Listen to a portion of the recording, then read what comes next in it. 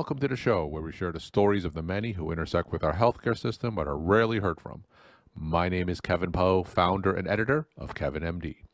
Today we welcome back on the show Therese Zink. She is a family physician and she wrote the Kevin MD article, Dog Poop, the Social Contract, and Pandemic Behaviors.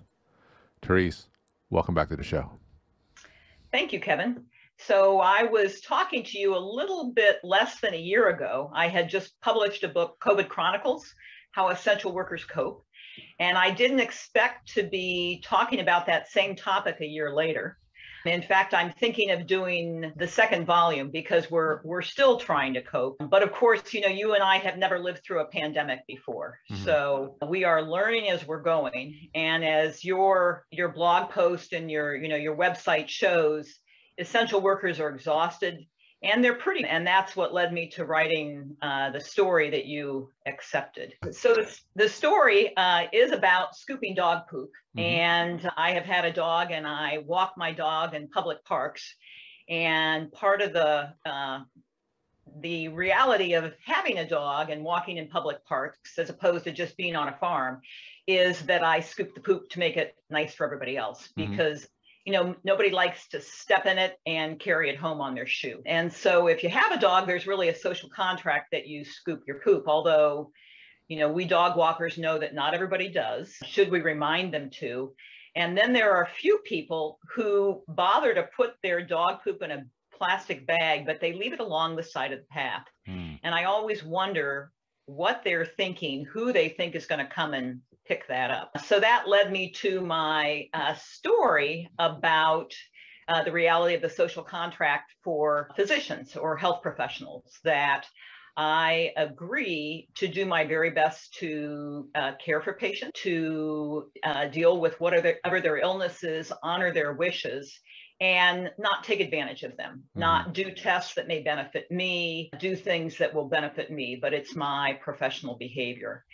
And so many of us go into caring for patients at this very difficult time, frustrated when patients are not getting vaccines, are not getting their boosters, are not wearing masks, are going to large gatherings.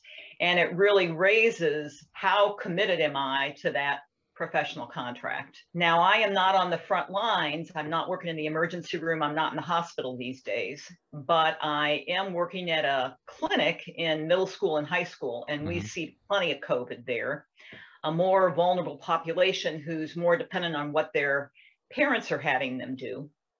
But we see sick teachers, we see, frustrated teachers and counselors, and it's not a pretty picture at this point. And in the outpatient clinic, I have plenty of patients who refuse to take the vaccine or the booster that I'm offering them. Mm-hmm. So these are tough times, and in primary care, I'm used to living with uncertainty, which we seem to be doing a lot of, right now, given that COVID is, we don't know what science will tell us to do or undo, and that's pretty hard to live with. And living with that uncertainty really requires trust. As a primary care physician, I walk with people through uncertainties about their illness. I send them to a specialist who doesn't know what's going on either, and the patient and I continue to walk through the uncertainties. But you have to have a basic trust there, and that's really kind of what's missing in our world today, and it makes it very difficult for all of us. Now, you mentioned that word trust, and that word certainly is in short supply, especially during the pandemic. And you see a lot of confrontations between healthcare professionals and patients over issues like masking and the vaccine. Now, over the past year since we last spoke, tell me how you're observing that trust being further deteriorated. Give us some stories or examples that you've seen in the clinical settings that you practice in. So, when I have talked to patients about getting vaccines and they say they're not interested, I always inquire why. It's no news to you that social media is a real problem in that regard. Mm-hmm. And people find lots of reasons to have the wrong information and to be distrusting. So, that is a reality. The other reality is there's some populations who have good reason not to trust science. We think of Tuskegee, we think of radiation experiments in cities like Cincinnati, Ohio, years ago. And I think there's a lot of effort, I would like to call it good faith effort, to inspire trust in those populations. But it is quite frustrating as a healthcare provider to see people who are more willing to believe some of the misinformation that is out there. And sometimes it's a very emotional reaction. Right now we're watching the trucker strikes in Ottawa, Canada, and in Detroit, and even in Europe, and so it feels like a real erosion of that social contract or goodwill and caring about each other as opposed to what I want or what I need. So you talk about the effects of the pandemic on the healthcare professionals and how their morale is deteriorating. Now, talk to me, since we last spoke, how is that lack of trust? How is that affecting the psyche of medical professionals today? So I think some are quitting. We have a lack of nurses. Burnout is a real reality. And the group that I have a lot of contact with these days, because I am teaching, are pre-med students and also medical students. The pre-med students are still very idealistic and very excited about caring for people and helping them be healthy. But a group of them is doing a project on burnout. They are doing a survey of burnout on a federally qualified health center organization here.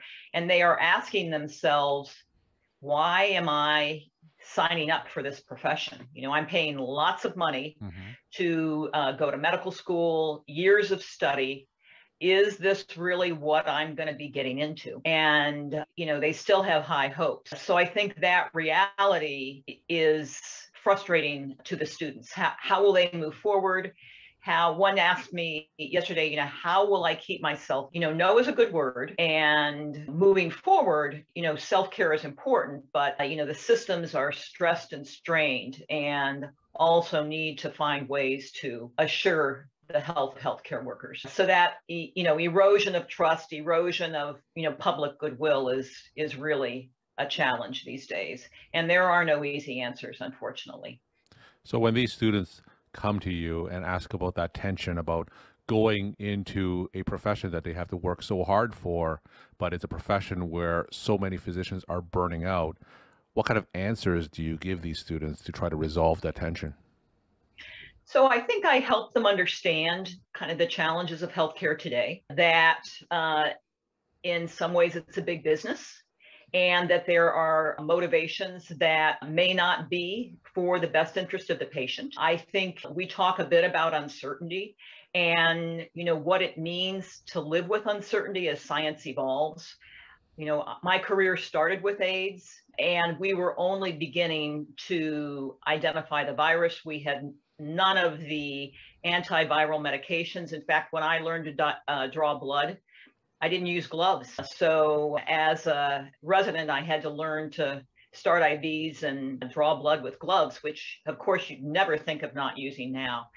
And there's advice that I gave 20 years ago that was the wrong advice. So I think it's part of understanding how science works, that it's an evolution, and that so that would be the one point. The other point is the importance of self-care, that you want to do your homework. You want to always be learning because medicine and science is changing. And you also need to answer ultimately to yourself and to take that personal time to take those sick days. If you're sick, don't go into work. And some of that is not new advice. It's just a reminder of, what we have been saying for years, and how it's more important than ever these days.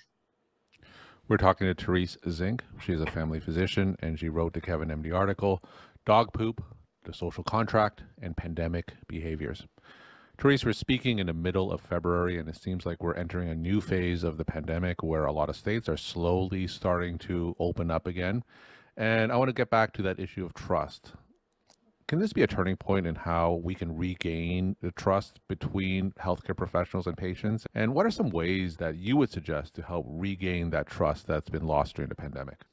So I think, open, honest communication and developing relationships with a primary care provider or your primary care provider, and realizing that, we are part of a society. And in being part of a society, we do have some obligations.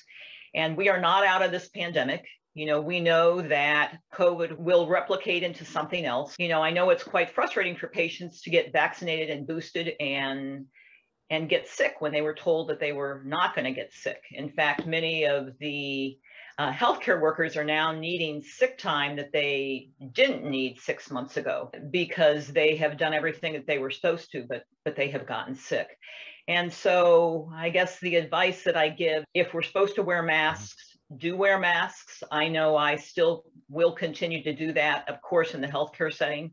And when I am in areas gathered with lots of people that I don't know their status, I wear my mask at the gym. And that people should still get vaccinated and get boosted and honor the advice that the best science that we have right now is giving us, realizing that we are in a process of learning as we go, which is a hard place to be. It's hard to live with uncertainty when we're a world that really likes things to have clear boundaries, and it's just not how it's going to be right now.